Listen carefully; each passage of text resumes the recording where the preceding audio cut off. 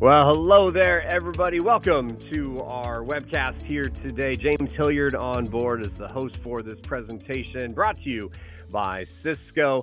Really happy, and you'll see him on screen with me here. Adam Tomeo is on board, product marketing manager for Cisco Secure Endpoint, 15 plus years in this space, information technology and services industry. Currently at Cisco, focuses on those secure endpoint solutions, and we'll talk about more of that, especially a bit later on in our presentation. We're going to go about 30 minutes or so here with all of you today, but we'll talk about how those endpoint solutions and that security offering from Cisco today, very active. And that's different from a lot of the old school passive models that we've had when it comes to security. We're going to be talking a lot about endpoints. Adam and I had this on our calendar, and then all of a sudden we got given, Adam, I hate saying it, we got given a gift. Because we're going to be talking about ransomware at a higher level and this and that. And all of a sudden, this Log4J vulnerability starts getting out there last December and just caused a whole lot of sleepless nights for a lot of organizations. And I know a lot of people are still saying, are we protected? Have we protected ourselves? How deep is this? I mean, this was everywhere. So what we wanted to do, folks, is I'll break down really kind of what we're going to do for that half hour or so. We'll take a couple minutes up front, and we're just going to give it to Adam. And he's going to break us down what it was, where it's at, kind of state of the union on Log4j.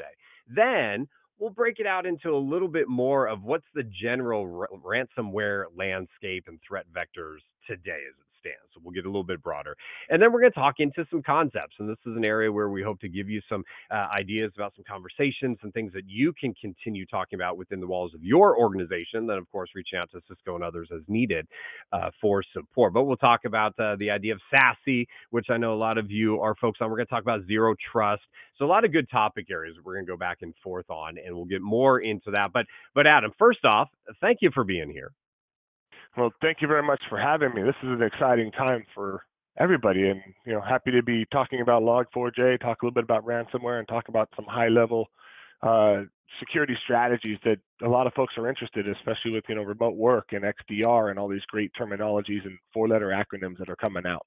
And we're going to break those acronyms down for everyone. That's one of the things that we want to do here today as well, to make sure we're all speaking the same language and understand what's going on there. But let's do this. I'd mentioned we'll take about 5 minutes or so, give or take, on this Log4j, kind of what it was, where it is, what the kind of current state is. So let me throw it to you for a couple minutes on that. Folks will run through a couple slides that you can follow along, really kind of get an understanding there. And then again, we'll start broadening up the conversation. But Log4j, where are we at, Adam?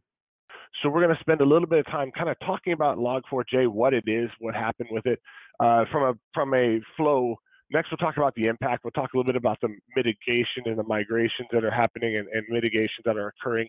Then we'll talk a little bit about what that compromise looked like and why this is, such a potential challenge. So starting out very high level, Apache Log4j is a Java-based logging utility that's part of the Apache logging services. So it's a part of the Apache Software Foundation. So Log4j is one of several Java logging frameworks. And so this logging thing is extremely important for developing teams because it helps to record the activities of an application, which can be used for a lot of different things, including debugging, performance improvement, and auditing and compliance. And logging frameworks make it easier for developers to standardize the process. So the good thing is, using these logging services negates the need to explicitly, output to a console. And then all the storage, all of these logs becomes independent, and the code can therefore be customized at runtime. So now we kind of get that high level. On Thursday, December 9th, okay, so 2021, I remember my years, the Apache Software Foundation disclosed a security vulnerability in a widely used Java software library called Log4j, hence the name. This vulnerability is referred to as a zero-day exploit because it was shared with everyone at the same time, the public, vendors, customers. On Twitter, along with software code, it was referred to as explicit code to take advantage of this bug that can infiltrate and affect the product. So now one thing to understand is Log4j is an open source software. So that means that it can be used freely around the world by software developers, including us, Cisco, and I'll raise our hand on that because it was part of our logging tools as well. So as you talk about that, let's talk about that Log4j impact. So if you're not well versed in software development, you might think of it as a process involving, guys typing away on their keyboards, writing that code from scratch. But in fact, most of the software development process involves taking code from other sources that's already written and packaged together. For the most part, it's a good and efficient developer won't waste their time, writing these basic functions like logging into things like networking protocols, web calls, and they'll leverage other existing frameworks like Log4J. So Log4j is in an ecosystem where these code packages for logging files. It was developed by Apache, and it's essentially designed to take data from an app and save it elsewhere. It's a feature that was added in 2013 as the origin of this vulnerability, but today it's still unknown whether this is an accident or added with malintent by a bad actor.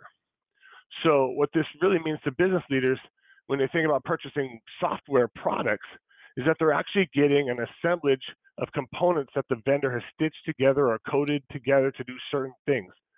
And it's rare for a software company to have written every single line of code in their product that your business has purchased.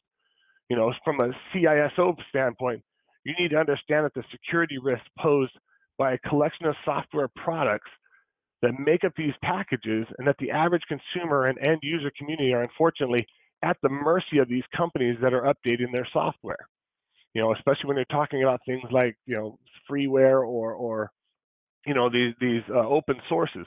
And for businesses and especially CISOs, this frightening new vulnerability highlights the importance of having a solid cybersecurity strategy and a holistic view into your technical environment. So, the caveat of this is many business leaders are still asking, what does this mean for us? And the answer basically is we still don't know yet. So as you talk about it, it's not all doom and gloom. A lot of people burned a lot of candles in the midnight hours and long weekends and nights, and have managed to get us to a point where we can talk about mitigation. So, despite there being some confusion about the increasing number of vulnerabilities related to the Log4j security flaw, there was actually up to 3 at some point. You'll see all 3 CVEs listed here. I won't read them by name because it gets a little long. Cisco's advice to users and network defenders remains the same.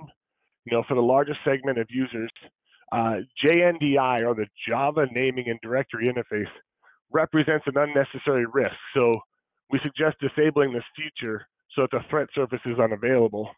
And then Cisco also says we recommend updating to Log4j 2.17.0, which is the latest version, which also disables that JNDI by default.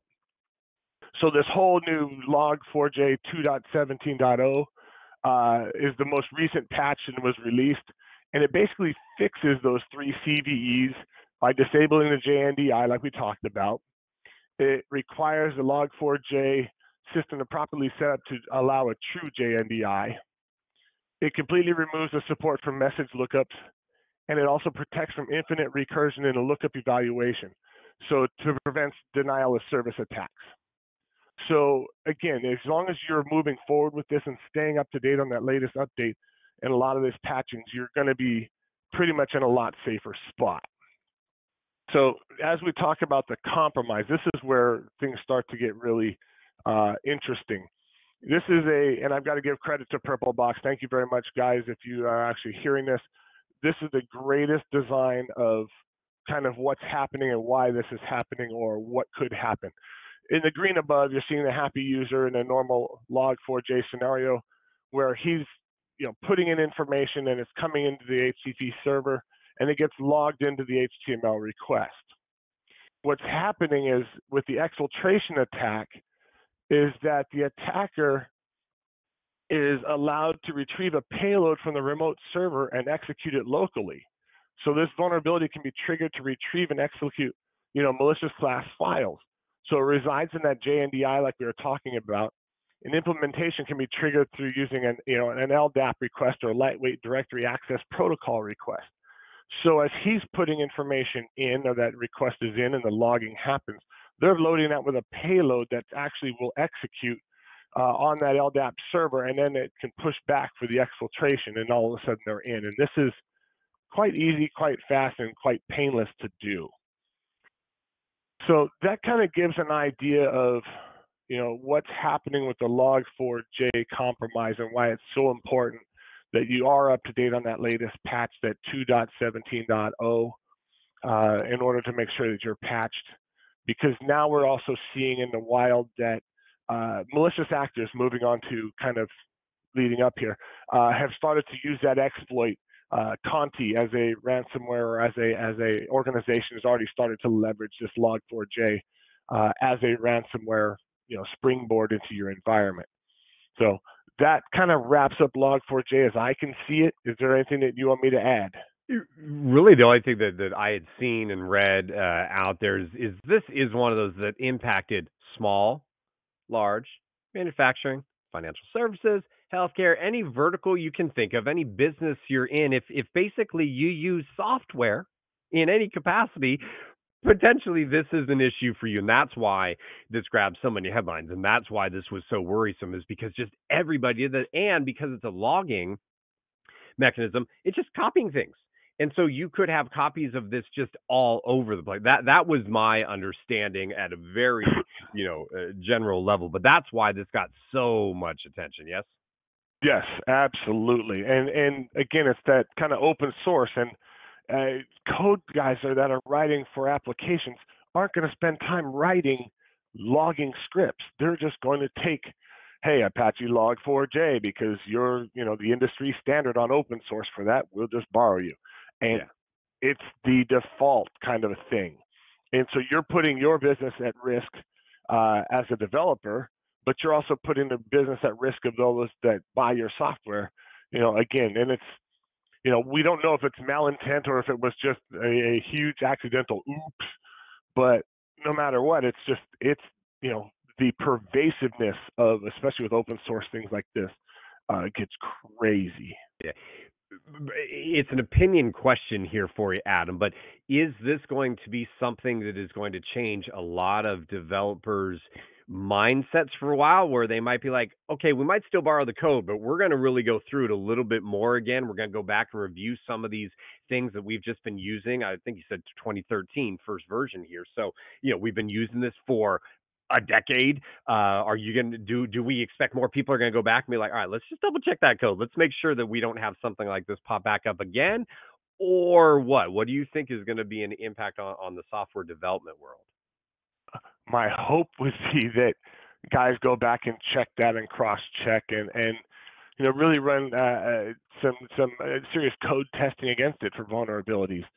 But at the same time, realizing that we live in such a fast world right now, for me, I can push out an update and think about your mobile apps on your phone. They update daily, weekly, sometimes twice a week. It's going to turn so fast that you wouldn't even know whether or not you were vulnerable at that moment or what you were vulnerable for.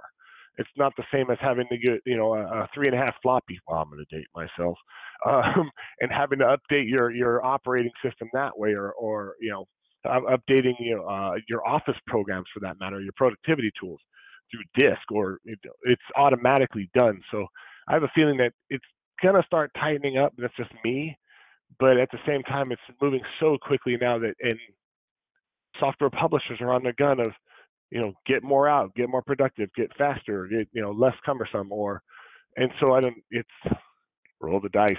Yeah. No, and again, it's also one of those that there may be focused for a little while, but anyone that's listening to us now that's been in IT for any amount of time knows that, this happened. Okay, let's focus. And then we forget about it. Something else, unfortunately. So that, I think, is a good transition to that something else, because you can't just spend all day. And I read stories. There were a couple out there of, folks that were just cramming through code and trying to find all this stuff, sleep for an hour or two, back up and doing. I mean, there was some real panic by some organizations out there trying to mitigate this. But you can't only focus on Log4j. Ransomware in general is still a big scourge. That's why we've been planning this conversation regardless of Log4j, to talk about where we stand kind of in 2022 and moving forward, some of the mentality that we want companies adopting in terms of their security posture. We'll get to that in a little bit. Let's broaden out to you, and I know you got a couple more slides here that you want to share on just what is our state of the union of ransomware in general, to me, it's still one of the top priorities that folks are dealing with on the security front for, again, organizations large, small, any vertical. Perfect. And thank you for that transition too. Guys, part of my charter, and I'll uncover or, let you guys in on it. Part of my charter for Cisco's fiscal year is ransomware. And so I've been following this, like a bloodhound or a detective for the past few months, actually all the way back into 2021. But if we talk about this, there were 250 attacks in 2020. These are just published attacks. These are ones that people have gone out and said, yep, we're a victim, not counting all the ones that we don't know about. In 2021, there were 292.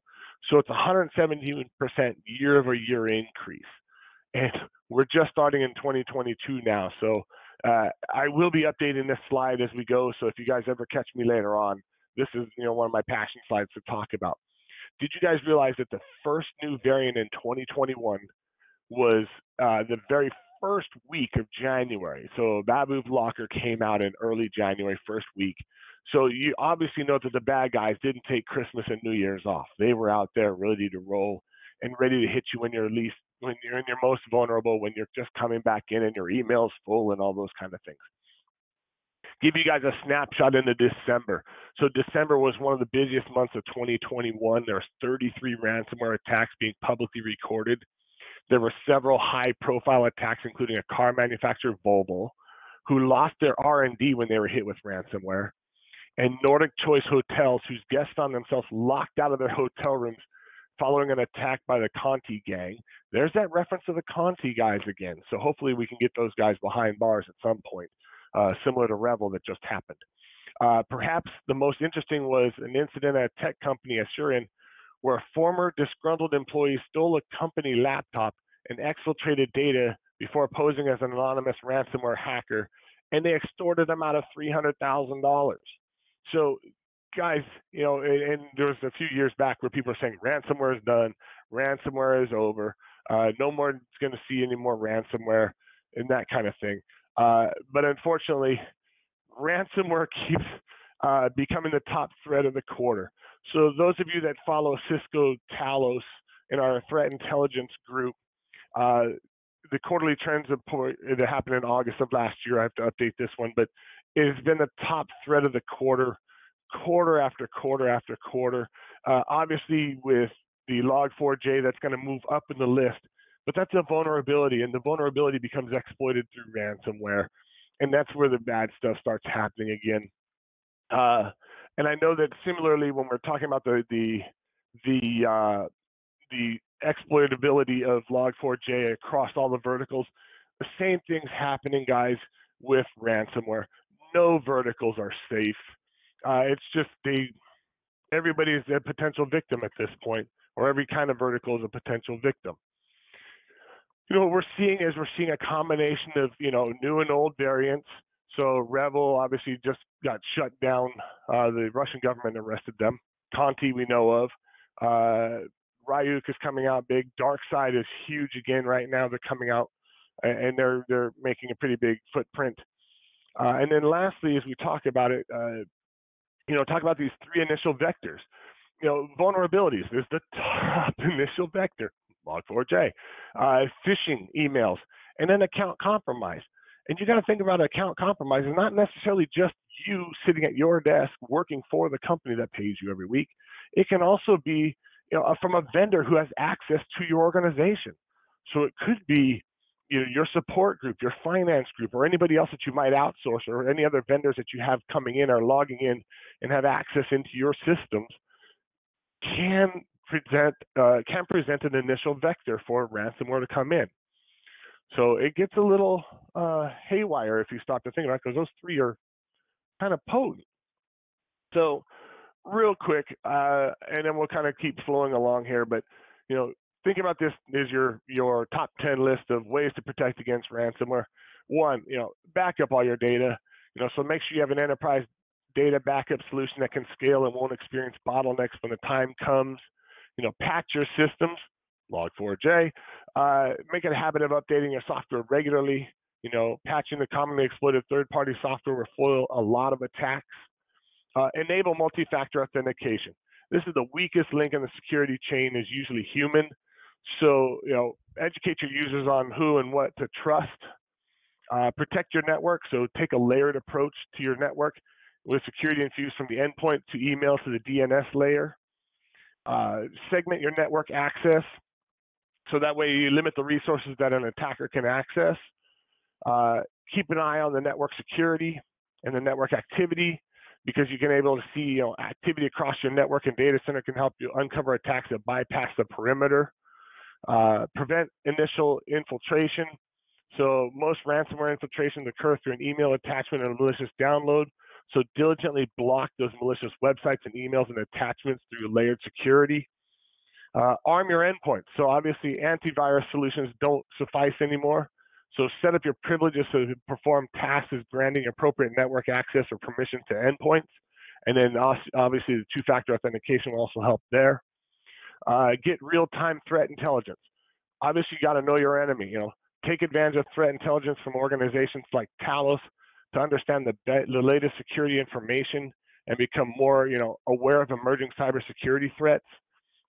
And then the last one is engage with an incident response specialist. Incident response teams provide the full suite of proactive and emergency services to help you prepare. And I can't say this enough, guys, too. It's plan for it. Test your plan.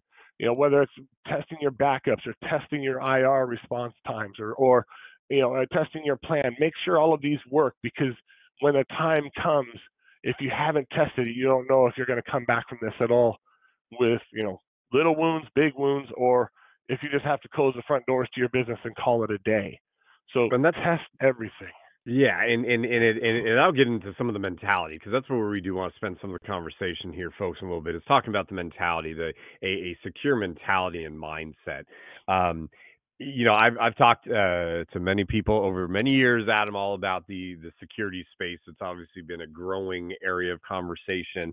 And it used to be a matter, you would talk about, it's not a matter of if, but when you might be compromised. But that's gone further with a couple guys I talk to now, and they don't talk about when in the future you may be compromised. It's when in the past did you get compromised and you still don't know about it, because you don't have some of that insight, or you haven't been going back in there and testing against things, or and that's the challenge. Now, technology's come a long way, and I do want to talk about some of the Cisco offerings, because a lot of these things on the checklist here can be addressed by technology, right? They can, by segmenting our network access, right?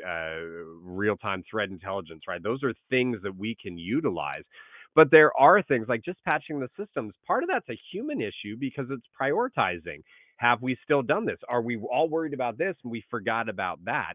And so it's having this mentality of checking, double checking, triple checking. Now we got to go back and do it again to make sure that we didn't miss some update, some patch, some new exploit to a known vulnerability, but maybe that vulnerability really hadn't been attacked yet. But hey, now 6 months down the road, it is being attacked because someone got around to, hey, let's make that threat to it.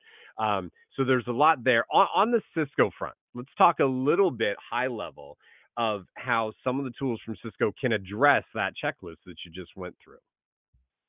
So great. So real quick, just, here's my commercial. Sorry. So Cisco Secure and Ransomware, we got a couple of things up on here, and I've got one that did not make the final cut, but it will make this conversation. You better believe it. So, obviously ransomware protection works best when it's intelligence driven and fights threats on multiple fronts.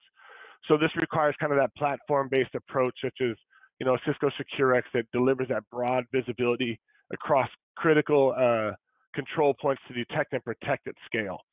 So I've got 6 products up here right now that I'm just sharing with, and I'm going to add one more, like I said, at the bottom. So email ransomware protection. Cisco Secure Email blocks ransomware delivered through spam and phishing emails. It can identify malicious attachments and URLs. You got web ransomware protection. So, a lot of ransomware attacks use DNS. So we got Cisco Umbrella that provides that fast and easy way to improve your security and help security visibility detect compromised systems and protects users on and off the network by stopping those threats over any port or protocol before they reach the network or the endpoints. Obviously, endpoint for ransomware protection. Cisco Secure Endpoint. It never really stops monitoring all the endpoint activity. So if it sees ransomware that unfolds, it can rapidly terminate the offending process and then prevents endpoint encryption and stops the ransomware attack in its tracks. Ransomware investigation and response, and we'll dig into this. I know this is a teaser reel for you. Cisco SecureX is a cloud-native built-in platform that connects all of our Cisco Secure portfolio to your infrastructure. This is that XDR that everybody's touting. We'll talk a little bit about that, I know, coming up, but it allows you to radically, reduce your dwell time with human-powered tools. Cisco Talos incident response. So guys, we heard about it before with the intelligence and getting to know more about what's on top. They developed ransomware plan of action specifically for incident response, and it's been tested and validated. So if you need an organization to come in and actually help you with your IR from plan to actually your hair's on fire, reach out to those folks. Cisco Secure Access by Duo. So protects against ransomware by preventing adversaries from using stolen credentials. So now we're talking about, two-factor authentication and multi-factor authentication. So Duo prevents, potentially compromised device from accessing resources. And then last one is a network ransomware protection. Cisco Secure Network Analytics. It delivers that agentless network detection and response solution. So this is the other half to XDR, of your network traffic, and sees when something anomalous occurs, like a ransomware infection. And then it uses, multi-layer machine learning and entity modeling to detect ransomware. So you're quickly able to accelerate your response and stop those attacks as well. So that's kind of a quick platform. Now, there was an announcement that we made back in 2020 where Cisco actually purchased Kenna Security.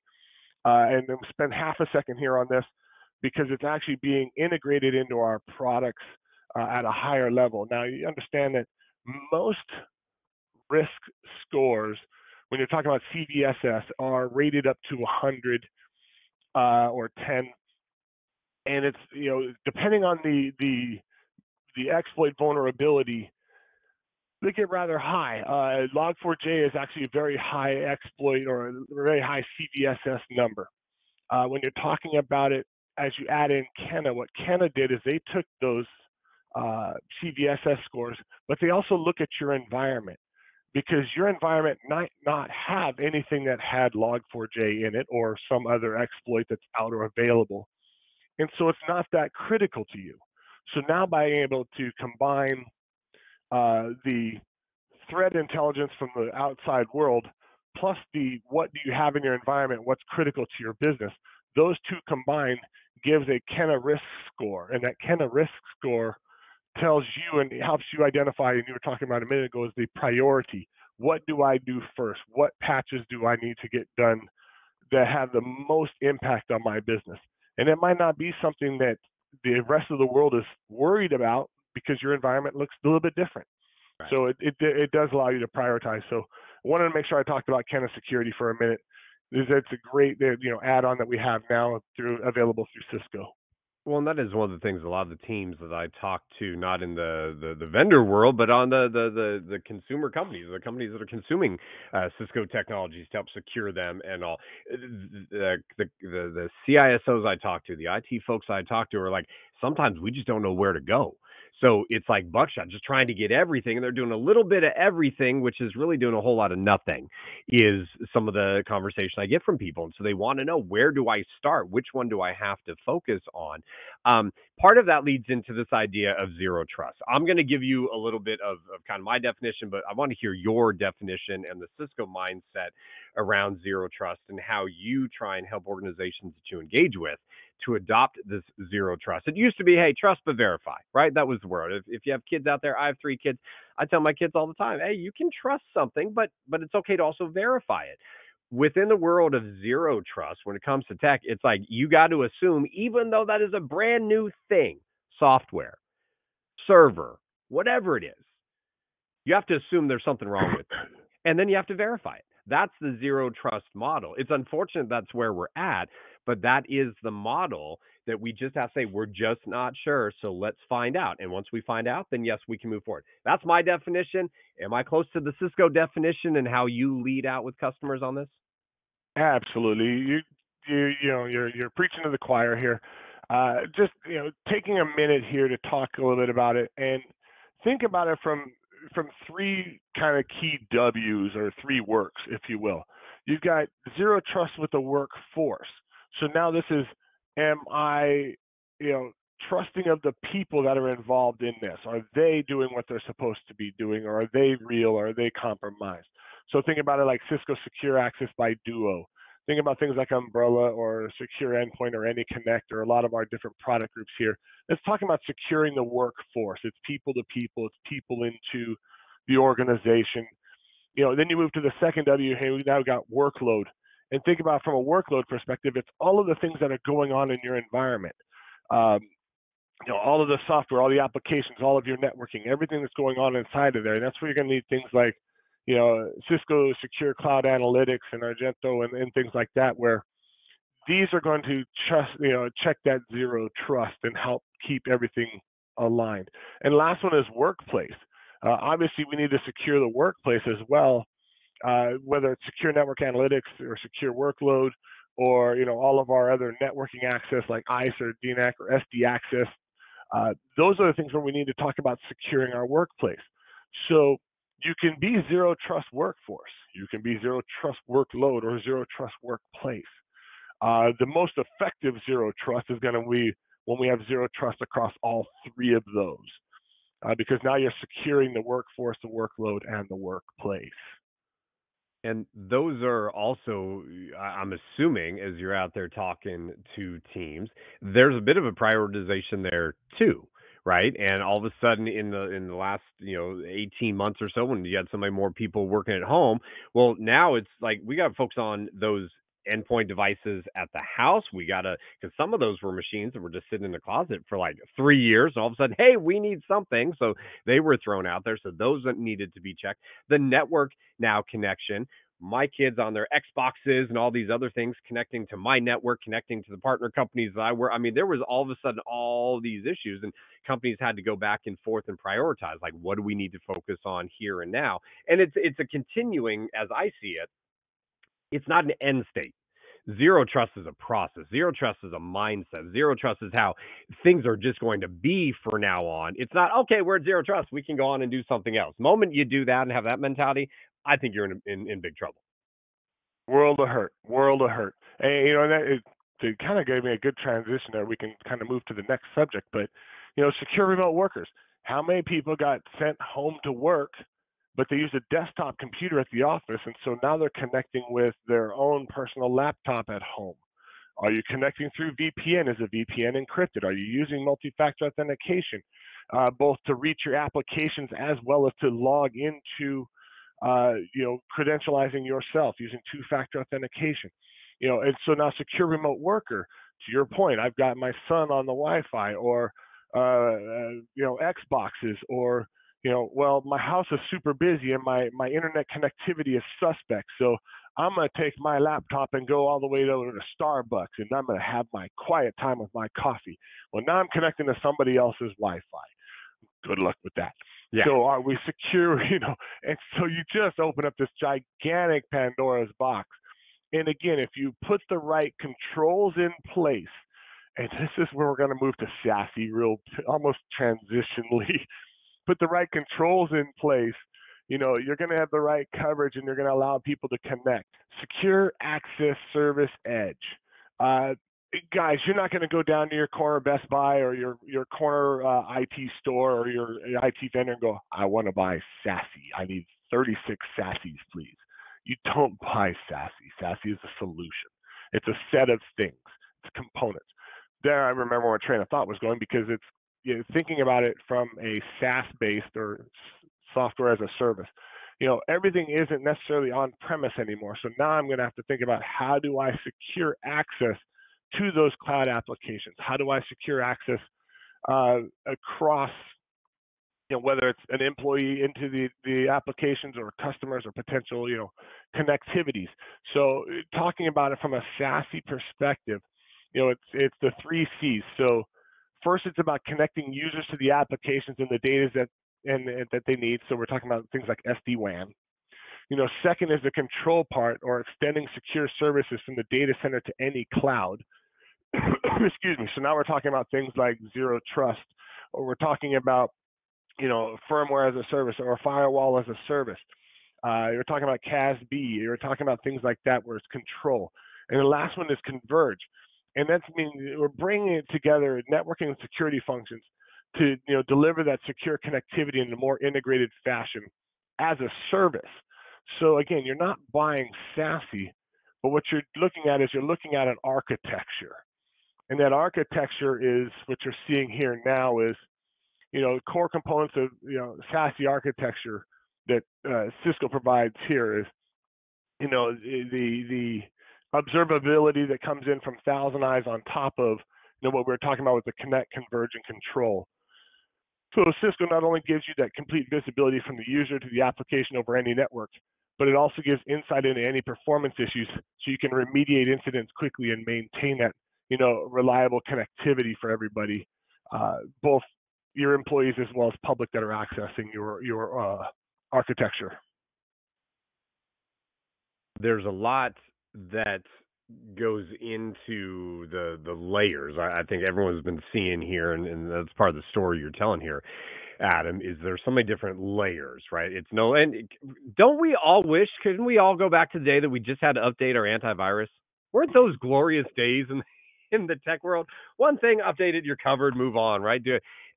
We've now got all these layers, right? And the idea is figuring out, well, is it from here and from here and from here and from here? Is it one vendor giving us a lot here? Do we focus on someone here? I mean, there's so many choices and thoughts that need to be made. And one of the other aspects, and again, that's why this is as you were saying, I think great, you're not buying a SASE thing. It's a mindset. It's an architecture. It's where you're headed towards. It's what you ultimately, it's an end type of state that, again, I think will continue to evolve because unfortunately these criminals continue to evolve. One of the components now that's going to, I think, lead us to SASE and the SASE state is XDR.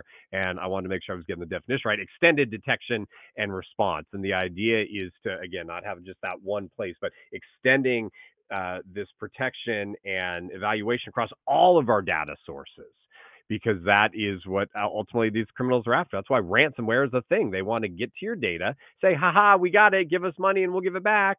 And we can have another conversation whether that happens or not, and whether or not it's a good idea to pay the ransom. But as for this idea of XDR and extending the detection and extending the response to, okay, now we saw something, we have to mitigate it and deal with it. Talk a little bit about the focus at Cisco and how this XDR concept plays into all these offerings from Cisco Secure. Perfect. Wow, my brain is transitioning through three major ideas here. Let's do this one. Integrated XDR, so extended detection and response. It's not necessarily, again, it's not a one and done by a product. It's usually the combination of different components coming together as one.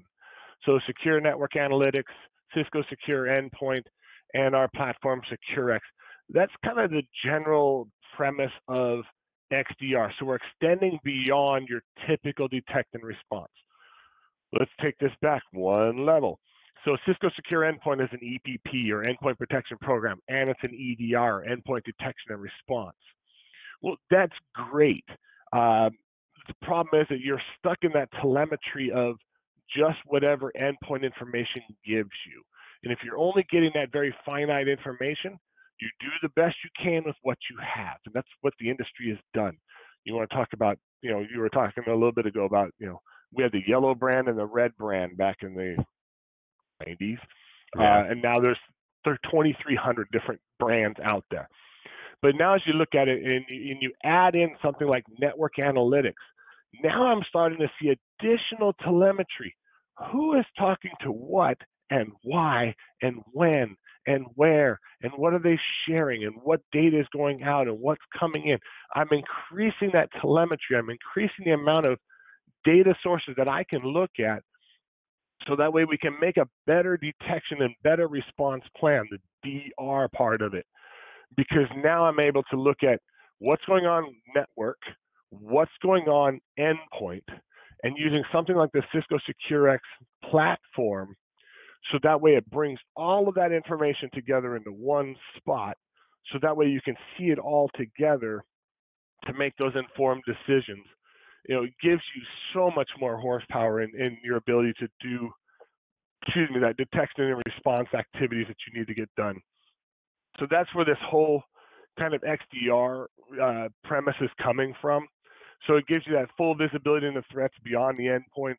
It simplifies your investigation with threat response. So now you're able to see where things are going and how they're interactive and they're interrelated. With Cisco, you're getting the opportunity to run, automated playbooks and automated actions. And then you can obviously, like I said earlier, as you're enable those better, faster decisions and pivots, to relative context, and analytics. So that's kind of XDR in a nutshell.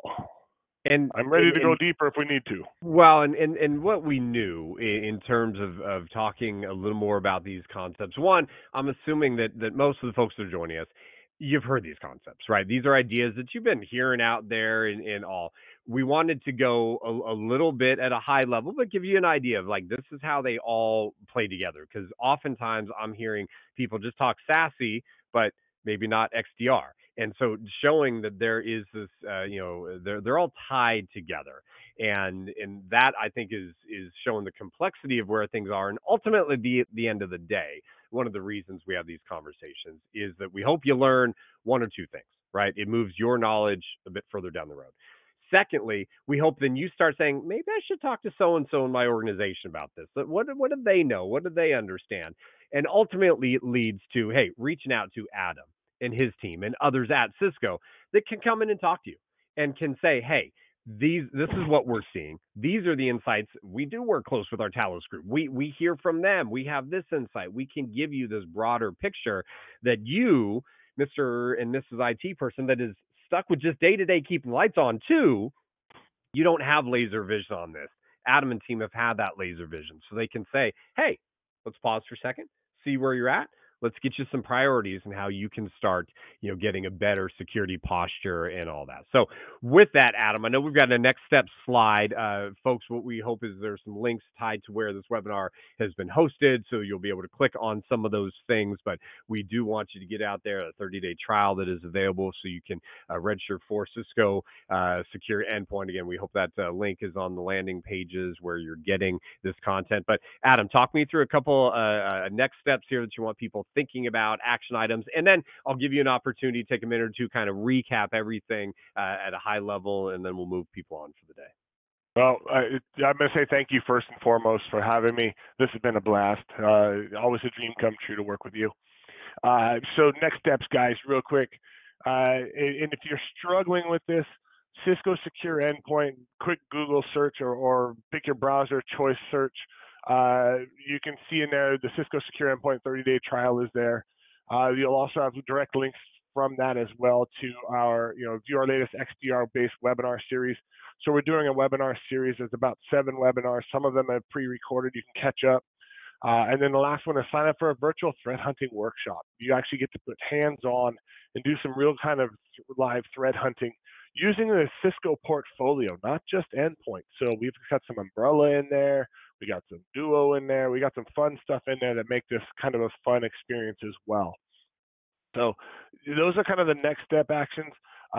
Closing thoughts are real simple, guys, because I live in the world. It's make sure you're patching your stuff. Make sure you're up to date on your vulnerabilities. Make sure you're using a software that you truly trust when it comes to your security. And if you have doubts, take a look at something else. I'm a security practitioner for all my life, and I'm with Cisco. But if you're looking at something, if you're not happy, look at something else. Find that spot where you feel safe, secure, and comfortable. Obviously, we talked about those 3 kind of main pillars of SASE, XDR, and Zero Trust. But think about that from your environment too. It's constantly evolving. You're never going to be one and done. Your tires on your car need to be replaced. The oil needs to be changed. Your security needs to be updated. Your security needs to be advanced. Test it, put it to practice. Make sure that you're testing yourself as well for recovery or incidences in case they might need to occur. And then if you don't have the trust in your organization for that, don't be afraid to raise your hand and say help. Because the converse to this, like I said earlier on too, is you could get hit so badly with ransomware or something happens in your organization that you have to close up shop and walk away. Nobody wants you to have to deal with some sort of traumatic loss on a business like that. So take the time, work through things, hire out talent, whether it's somebody to manage your detection and response for you, or it's, outsourcing your security as a whole. Think about how much the business means to you and how much you want it to succeed, and then take the steps necessary to make that happen. Cisco.com, of course, you can go to for more information. And then a phone number for all of you to jot down, 800-553-6387. 800-553-6387. So more information, resources can be had there. Team would be happy to talk to you. Adam, final thoughts, and then we'll close things down. Guys, thank you for your time today. Thank you for your attention on this. I end everything I say with make it a great day. Absolutely. And I'll echo that. Folks, again, reach out, Cisco.com. Phone number one last time for all of you, 800-553-6387. For Adam Tomeo, I'm James Hilliard, the entire Cisco team. Thanks to you for joining us, and we do look forward to talking to you all down the road.